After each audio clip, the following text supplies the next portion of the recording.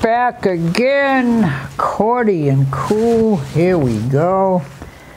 Well, that first song was kind of explains this whole show. The name of the song is Anything Goes, and you know, with all the stuff we got here, I mean, anything goes. And it came from a movie, not a movie, I'm sorry, it came from a play, the same name, Anything Goes, written in 1934 by a fellow named Cole Porter, who you may have heard of, one of the most prolific songwriters of that day. And as you notice, we got the piano working again, so we'll be able to change things up just a little bit. So, well, that next tune, I've always kind of liked this tune. And 1928, no, I wasn't there in 1928, but again, it came from a play of pretty much the same name. The name of the song is Making Whoopee, and the name of the play is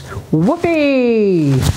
I won't even go into that. So it was first recorded, I guess, by a fellow named Eddie Cantor. Now, if you're under 50, or maybe even under 60, you probably never heard of Eddie Cantor. But Eddie Cantor was one of those original like vaudeville song and dance guys, and that's exactly what he did. He sang and danced and did all kinds of things, and actually a lot of times in his performances he wore blackface as a tribute to all the great black musicians of that time. So he was, you know, way ahead of his time in a lot of the things he did. So I guess he probably one time or another made whoopee, so let's play it.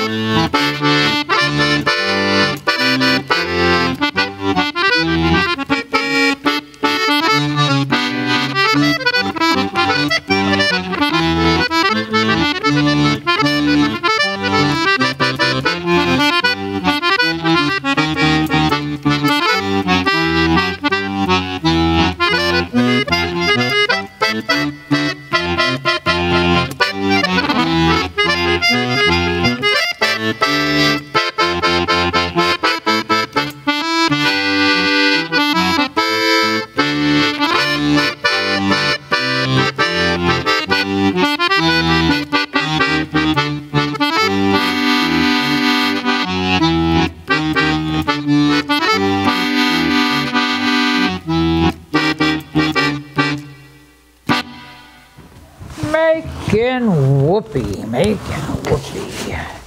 I guess the words and lyrics to that song, that it starts right at the beginning, you know, boy meets girl, the whole thing, and each chorus, you know, they get married, then they get divorced, and it goes through the whole gamut. So it's good. I guess the lyrics, I haven't heard them that often, but they kind of get a little chuckle out of them. So. Well, that next tune is a little more recent than 1928, by about, I'd say, 35 years or so. 1963, a fellow named Bobby Hebb. Who's Bobby Hebb, Coach Dave? I have no idea. But Bobby Hebb wrote and had a big hit well, at least one-hit wonders on a tune called "Sunny," and it's kind of a jazzy tune, and I had never heard of him before, never heard of him since. I don't know if he had other hits, if what happened to him, but Bobby Hebb in 1963, little tune called "Sunny."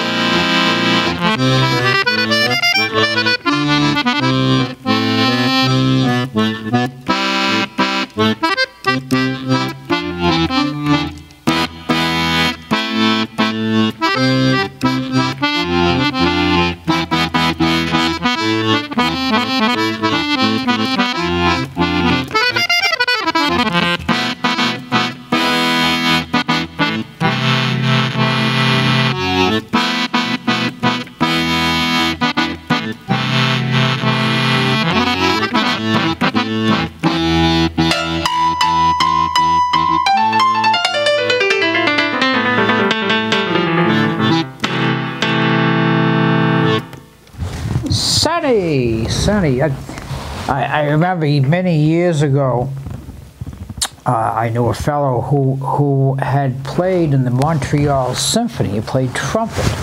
And of course, you know, when you play in those big orchestras, you got to play everything the way it's written on the music, even if it sounds like this, because everybody else is doing the same thing. So of course, you know me, any note at any time fits. So we're on a gig. I had hired him to play this gig with me. We played that song, Sunny. So we played it, you know, played it beautifully, of course. So I says, Danny, take another one. Assume he's going to jazz it up a little bit. Sunny, da da da, you know, just exactly the. I said, okay, understood.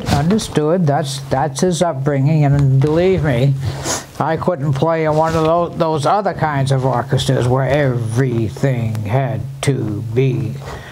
Oh, that would drive me crazy, and I would probably drive the conductor crazy, and we would probably both shoot each other, and that'd be the end of that. All right, we're going to 1930 for this song. Written by, of all people, a fellow named Hoagy Carmichael. Now, Hoagy Carmichael was kind of a singing piano player type dude, you know, this is a beautiful song, and it just doesn't. This song and Hoagy Carmichael just don't really fit together. But he wrote it. And nobody had a real, everybody played it, great tune, everybody loved it. Nobody had a huge hit until 1960, when a blind piano player named Ray Charles, when he played and sang Georgia on My Mind. We just call it Georgia because we don't want to waste words by saying Georgia on my mind all the time. So we just say Georgia for that reason, that we don't waste. Never mind.